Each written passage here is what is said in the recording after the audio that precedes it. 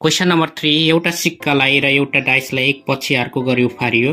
यसरी उफार्दा आउन सक्ने सबै घटनालाई वृत्त चित्रमा देखाउनुहोस्। वृत्त चित्रको प्रयोग गरी तलको सम्भाव्यता पत्ता लगाउनुहोस् भनेको छ। अब यसमा एउटा यो डाइस दिएको छ।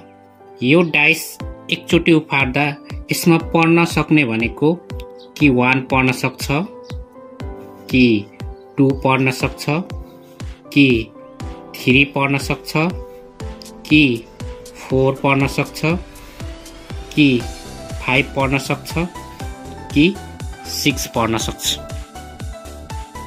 यो डाइस हो। यसलाई एकचोटी उफारियो भने यो डाइसमा पर्न सक्ने भनेको कि 1 पर्न सक्छ, कि 2 पर्न सक्छ, कि 3 पर्न सक्छ, कि 4 पर्न सक्छ, कि 5 पर्न सक्छ, कि 6 पर्न सक्छ। अब यसमा यो 1 एउटा मात्रै हुन्छ, त्यसैले यसको प्रोबेबिलिटी 1/6 हुन्छ। अनि यसमा 2 भनेको एउटा मात्रै हुन्छ अनि टोटल भनेको 6, त्यसैले यसको प्रोबेबिलिटी 1/6।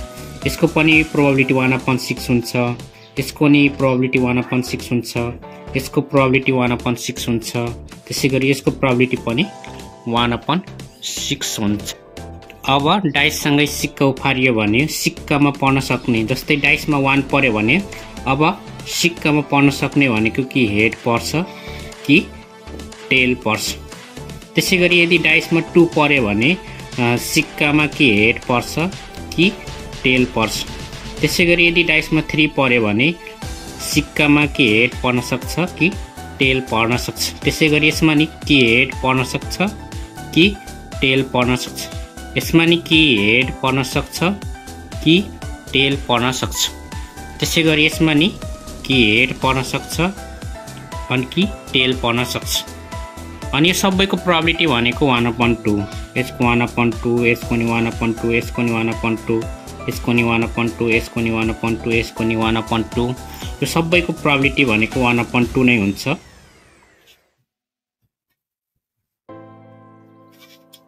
अनि यसमा आउन सक्ने घटना भनेको यो 1 सँग हेड आउन सक्यो, 1 सँग हेड आउन सक्यो, अनि यो 1 सँग टेल आउन सक्यो। त्यसैगरी यो 2 सँग हेड आउन सक्यो, 2 सँग टेल आउन सक्यो।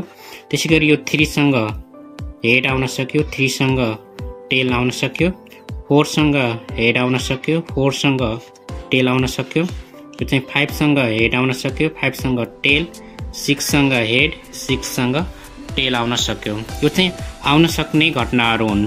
त्यसैले यसको नमुना क्षेत्र हुन्छ, यसको नमुना क्षेत्र यो 1 सँग हेड आउन सक्यो, 1 सँग टेल, त्यसैगरी 2 सँग हेड, 2 सँग टेल, 3 सँग हेड, 3 सँग टेल, 4 सँग हेड, 4 सँग टेल, 5 सँग हेड अनि 5 सँग टेल, 6 सँग हेड अनि 6 सँग टेल आउन सक्यो। यसको यो नमुना क्षेत्रहरू हुन्। कमा सिक्कामा एच र डाइसमा जोड सङ्ख्या आउने। सिक्कामा एच र डाइसमा जोड सङ्ख्या आउने भनेको छ। सिक्कामा एच र जोड सङ्ख्या भनेको यो हो एउटा, सिक्कामा एच र जोड सङ्ख्या। अर्को भनेको यो सिक्कामा एच अनि जोड सङ्ख्या, अनि अर्को भनेको यो सिक्कामा एच अनि यो चाहिँ जोड सङ्ख्या। अब सिक्कामा एच र डाइसमा जोड सङ्ख्या आउने भनेको यो भयो 2h, 4h, 6h भयो। अर भन्यो भने यो चाहिँ प्लस गर्ने, प्लस प्लस। अनि यो चाहिँ probability of 2h, probability of 4h, probability of 6h। यसलाई सल्भ गर्यो भने यसको प्रोबेबिलिटी 1/4 आउँछ। खमा सिक्कामा टी र डाइसमा वर्ग सङ्ख्या आउने। डाइसमा वर्ग सङ्ख्या भनेको यो एउटा 1 भयो, एउटा 4, अनि सिक्कामा टी आउने भनेको टी भयो। यसको प्रोबेबिलिटी भनेको probability of 1t plus probability of 4t। 1 एउटा हुन्छ अनि टोटल भनेको 6 इन्टु, अनि यो चाहिँ टेल आउने प्रोबेबिलिटी भनेको 1/2, अनि 4 एउटा हुन्छ अनि टोटल 6 इन्टु, अनि टेल आउने प्रोबेबिलिटी भनेको 1/2। यसरी यसलाई सल्भ गर्यो भने 2 1 2, 2 6 12, यसको प्रोबेबिलिटी 1/6 हुन्छ।